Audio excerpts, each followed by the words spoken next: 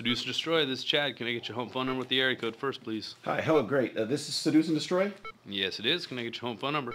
Well, I don't want to order anything, you see.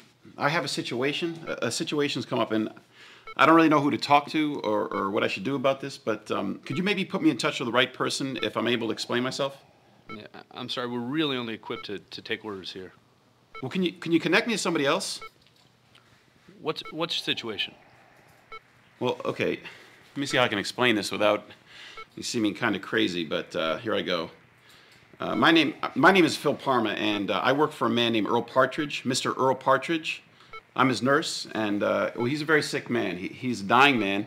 He's sick, and he asked me to help him find his son. Hello? Are you there? Yeah, hello? I'm here. I'm listening. Okay. See, Frank T.J. Mackey is Earl Partridge's son. So why don't they have the same last name? Because they don't have the same last name. I know, and I can't really explain that, but I have a feeling that it has something to do with some situation between them, like they don't know each other well or much, or something like they don't talk much anymore. Does this sound weird? No, I just don't know why you're calling me.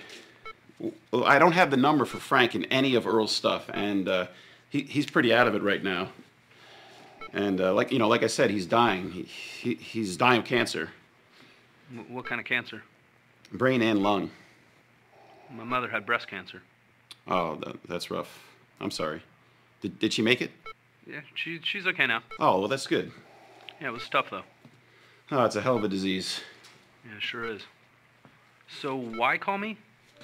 Look, I know this all sounds silly. I know that maybe I sound ridiculous. Like this is the scene of the movie where the guy is trying to get a hold of his long-lost son. But this is that scene, you know? I think they have those scenes in the movies because they really happen. And you gotta believe me, this is really happening. Now, I can give you my phone number, and you can call me back if you want to check this with whoever you can check this with. But don't leave me hanging on this, please. Please. You see, this is the scene of the movie where you help me out.